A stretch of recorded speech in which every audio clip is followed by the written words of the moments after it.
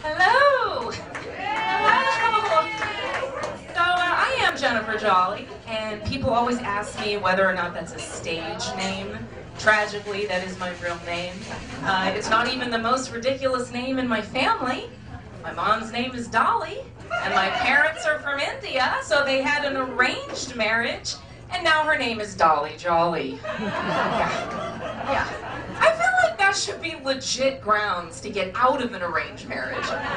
If you have to sound like a cartoon character for the rest of your life, Dolly Jolly sounds like she should be best friends with Dora the Explorer. But she's not. She works in the ER. And I always wonder how her patients must feel when they're dying and bleeding from the head, and the nurses are like, "Don't worry, sir. Dolly Jolly's on the case. You're gonna live. Yeah, you're gonna live." Paging Dr. Jolly. I feel like that's a porn premise. I'm pretty sure I've seen that in porn. I'm just saying. It's true. I was having dinner with a British friend of mine the other day, and he was asking me why Americans aren't into soccer like the rest of the world. I'll tell you why. Because America hates things that are universally loved. We do. Like soccer, or the metric system, or reasonable portions of food. How can we hate the metric system? We're the only country in the world that's like, fuck you, multiples of 10. Fuck you. Do you know how easy it is to multiply things by 10? Seriously, it's math, so easy, even white people can do it. Hi, white people. Hi, white people. Hey, you wouldn't have had to cheat off my paper in school if we had the metric system, is the point I'm trying to make. Cheating off the Indian kid. We've all done it. I've done it, and I'm Indian. How sad is that?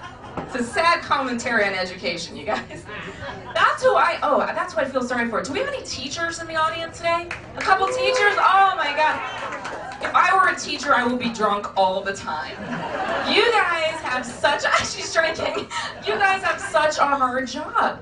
You know, because kids today, we have an entire generation of people whose only life goal is to go viral and to catch Pikachu, you know, and they need to be entertained they're glued to their phones, they need to be entertained all the time, and that makes it really hard for teachers. You know, my friend's daughter came home from school and she was whining about her math teacher. You know, he's so mean, you don't even know, he's so mean. And I'm like, is he mean or do you just hate math? You know, is that what's going on? And she's like, no. He's mean. If you get a bad grade, he staples a McDonald's job application to your test. Okay, that teacher is not mean. He's hilarious. He's doing God's work, putting the fear of minimum wage into your child. We need more of that today. We need more of that. Because life doesn't work out the way that you think it's going to. You know, life doesn't just hand you winning lotto tickets. That's not the way it goes. You know, you think you're going to be married by the time you're 26 and have kids by the time you're 28, living in a sweet house someplace great, right? And then you're like, okay, maybe not the house and the kids by then, but a husband will be good, right? That's what people do. They get married. And then you're like, you know what? I'm an independent woman. I don't need a ring to be happy, but a boyfriend would be fun. How about that? How about just a boyfriend? Now it's like, I just don't want to get herpes. Hey, if I can make it through this life without getting herpes, then I fucking win, dude. That's where I'm at. For those of you not laughing at that, I'm really sorry about your herpes. And you're right. And the CDC agrees with you. STDs are no laughing matter. There's so many crazy things going on. LA's a really strange kind of town. There's a lot of cool things about it, but there's some things I will never get used to, and specifically about working in the entertainment business. People just offer you cocaine here like it's nothing. Like it's nothing. They don't even have the decency to pull you into the bathroom. It's just out in the open, like they're offering you a mint. It's like Sunday, the Lord's Day. Like, what is with everybody? Okay, some of you are looking at me like that's not my experience at all. Well, I guess rich white guys aren't trying to fuck you, sir.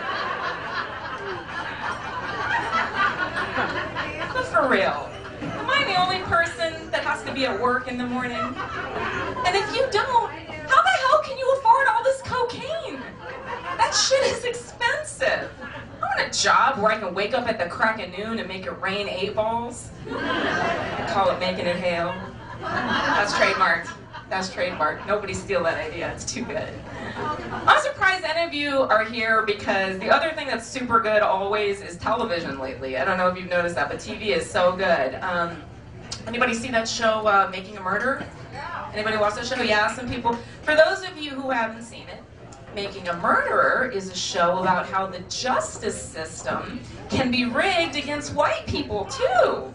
So, yay, equality! It turns out the cops hate all of us. That's progress. That's progress. It's a fucked up show, you guys. Actually, that show is a real-life American horror story because it can happen to you. And that makes it scarier than The Walking Dead. Anybody watch that show? Any Walking Dead fans? Yeah, I love that show. For those of you who haven't seen Walking Dead, that is a show about how it's easier to find love during a zombie apocalypse than it is in Los Angeles. Yeah.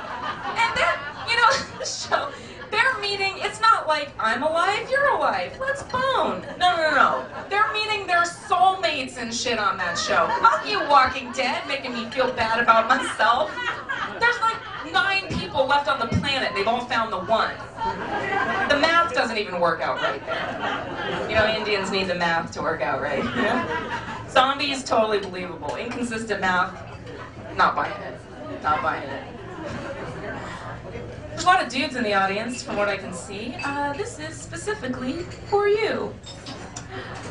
We get it. Rejection hurts. It hurts everybody.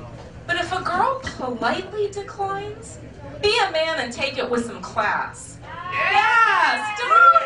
Don't get all aggro and start insulting us because it does not hurt our feelings, just so you know. In fact, the opposite thing happens. We turn into Big Sean and we're just like, I just dodged a bullet from a crazy bitch. You know?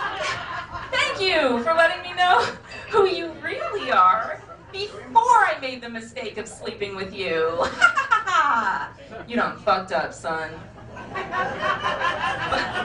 One time this dude was really pissed at me when I wasn't interested, and he was like, well, you know what, bitch?